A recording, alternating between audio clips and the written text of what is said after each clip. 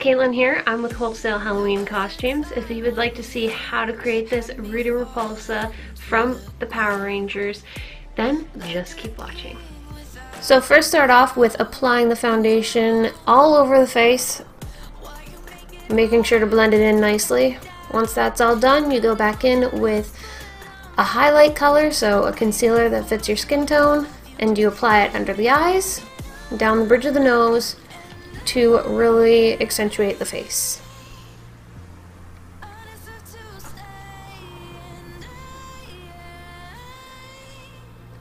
Make sure to blend that in very nicely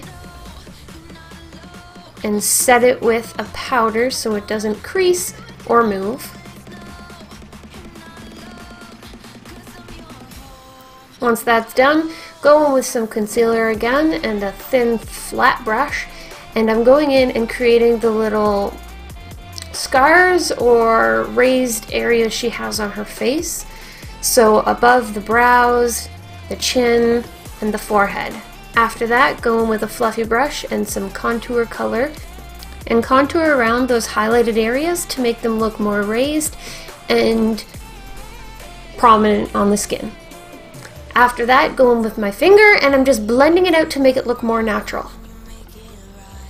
With a big fluffy brush and some more of that contour color, and map out the cheekbones and make them more prominent as well.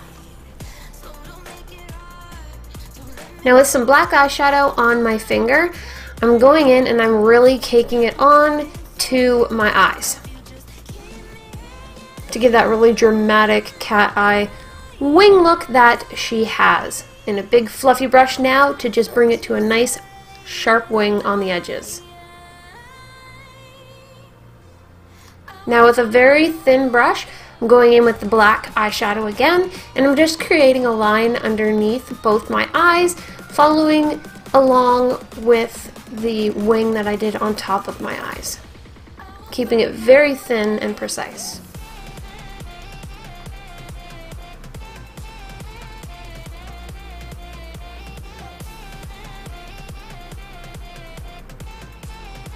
Once that's all done, I'm just covering up my brows a little bit more with some concealer. Then I'm going to go in with some gold paint and start mapping out where her gold metal face things are. I don't even know what to call them. They're just metal things on her face and in her hair. So I'm going in with some paint and just mapping those out where they are.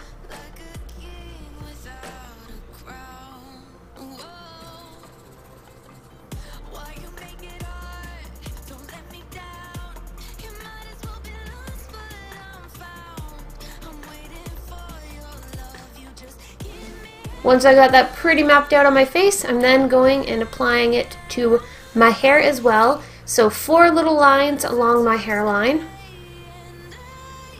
Then I'm going in with some green paint and a big flat brush, and I'm painting over my natural hair to give it a green tint like she has.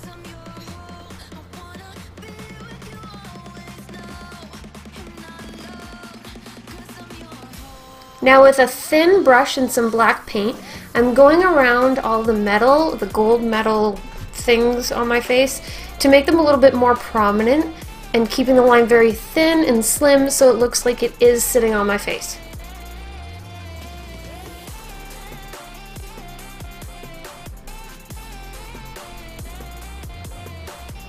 Once I have that all mapped out, I'm going in with a bright pink lip gloss and I'm applying it like so. Just very soft and natural.